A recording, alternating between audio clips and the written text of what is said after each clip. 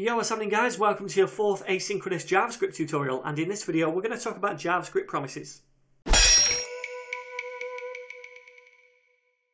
Alright then, so we saw in the last tutorial that it can be quite tricky to keep on top of managing the order of a lot of asynchronous callbacks. It can lead to messy code and basically just give you a huge headache. So now what I want to do is introduce JavaScript promises which help us organize these callbacks in a way which is much easier to maintain. So what the hell is a promise then? Well, a promise is just an object which represents an action that hasn't finished yet, but will do at some point down the line. It's essentially just a placeholder for the result of some kind of asynchronous operation, like a HTTP request. So say for example, we make a HTTP request for some data. As soon as that asynchronous request is made, it returns a promise object straight away before the data is retrieved and brought back to us. Now within that promise object we can register callbacks which will run when the request completes, right? So promises are actually a pretty new feature that we can use via the latest edition of ECMAScript 6. However, there are quite a few promise libraries out there such as Q which implement it as well. I'm just going to work with the native promise library. So what I'm going to do is take you to kind of use just to show you that this is not supported in a lot of well, not a lot, but mainly IE browsers. So I'm using Google Chrome, which does support the new Promise API in ECMAScript 6. So I'm alright, but if you're going to go into production with them, then I probably still would use a promise library such as Q to make sure you've got full browser support. And you can find that on GitHub and you can read about it here. So I'll leave a link to this down below if you want to check it out. Like I say, I'm just going to use the native Promise API that was introduced in ECMAScript 6. So let's make a simple promise.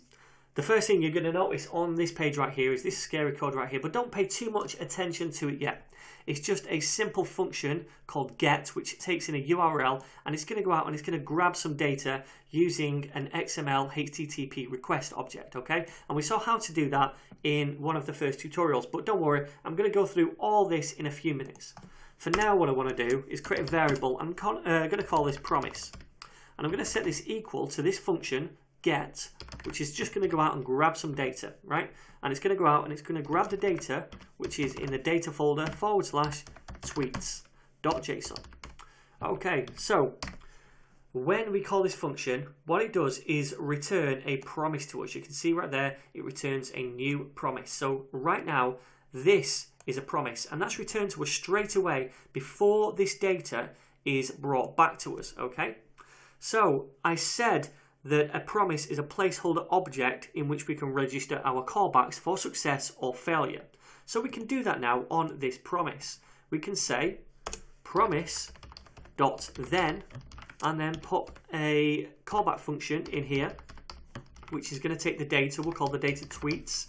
And then in there, we can do something with those tweets. I'll just log them to the console. So console.log tweets. And if I refresh this now, we're going to see hopefully these tweets right there, that object. Cool. So what's happening?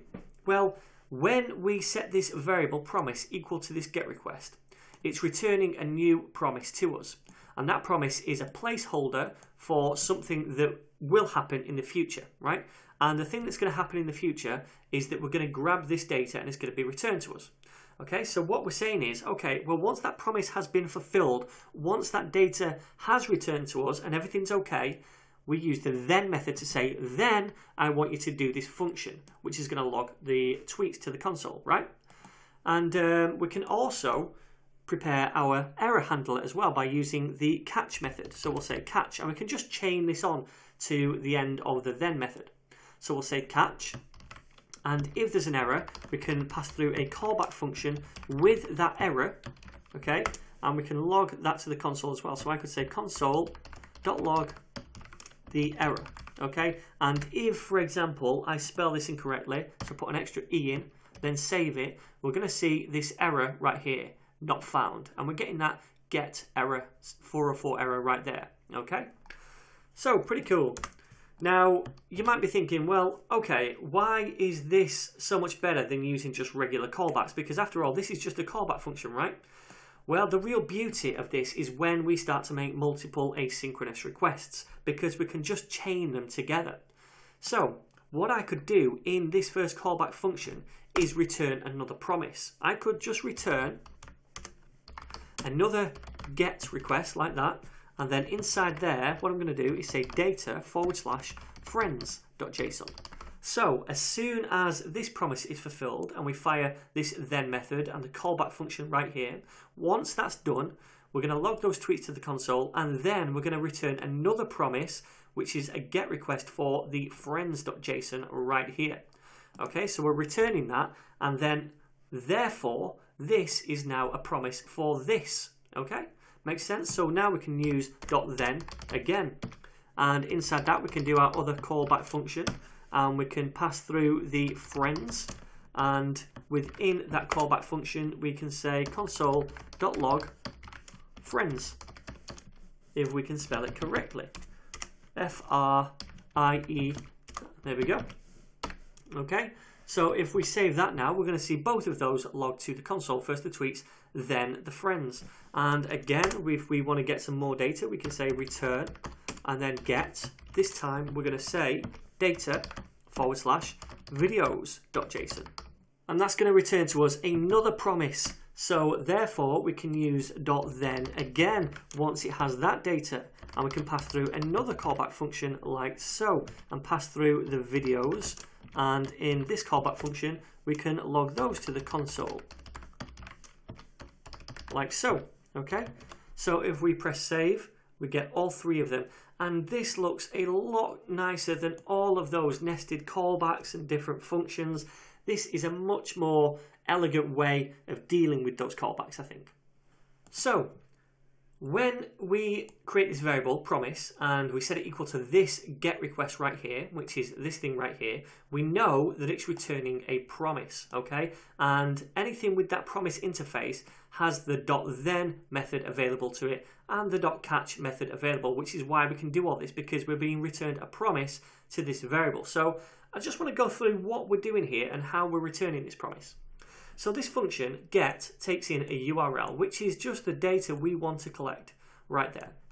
And then what we're doing is returning a new promise object right there. And this promise takes a function, and in this function there are two parameters, resolve and reject. So resolve is what happens when the promise is resolved, when it's a success if you like, and reject is what happens when the promise is rejected and it's an error if you like. Okay, so within this promise, what we're doing first of all, you've seen this in previous tutorials, we're creating a variable called xHTTP, and we're setting that equal to a new XML HTTP request.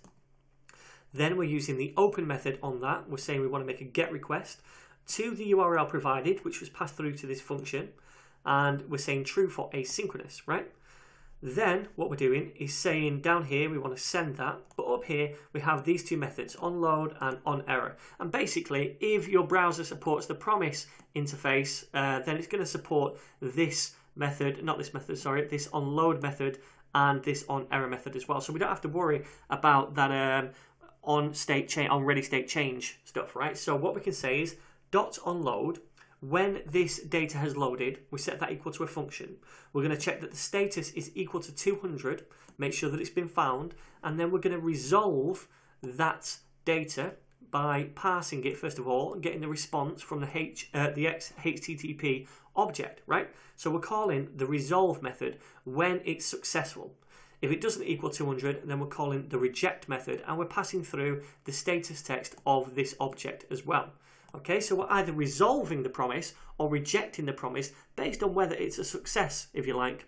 Okay, then down here we're saying onError. If it can't be loaded for any other reason, then we're going to reject it as well, and we're also going to pass through that xHTTP.status text. Okay, so we're rejecting here and we're rejecting here based on these conditions, and we're resolving here if everything is fine.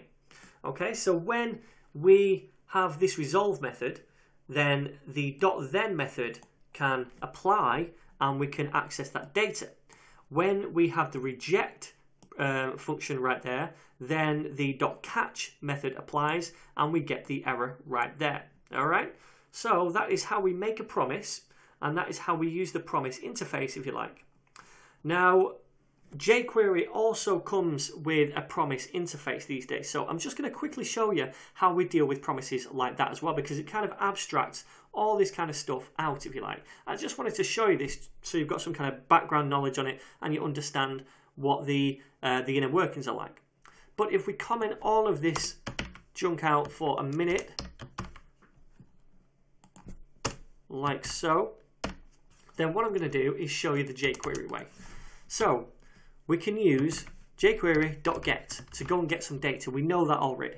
And then in here, we're going to say what data we want. So that's data /tweets.json. Yeah? And then instead of passing through a callback function right here, as we normally would, we can say .then, because this now returns to us the promise interface. And anything with the promise interface can use the .then method. Right? So we can use the .then method on this, and we can put our callback function in here, and we can pass through the tweets, and then in here we can console.log those tweets, much like we did in the other example, like so. So if we refresh, we're going to see those tweets log to the console. And again, we can return the same thing. We can return this, a promise interface, so that we can call the next method again. So I'm going to copy that, and I'm going to say return, and I'm going to do another one of those. This time it's friends.json.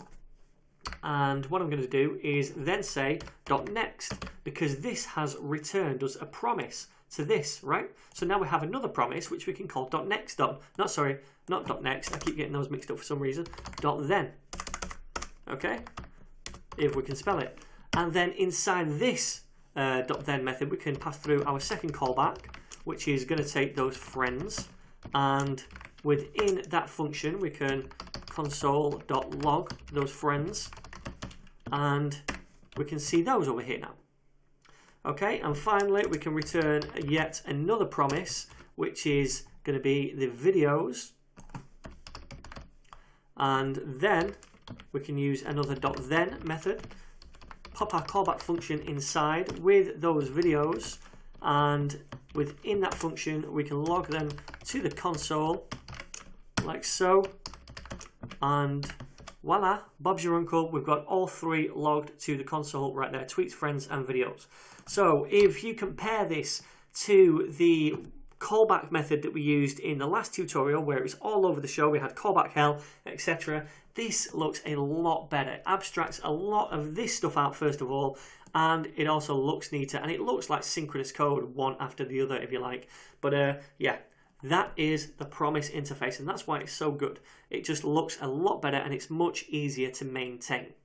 So, any questions? Feel free to leave a comment down below. Otherwise, guys, I'm going to see you in the very next tutorial, where I'm going to talk about generators.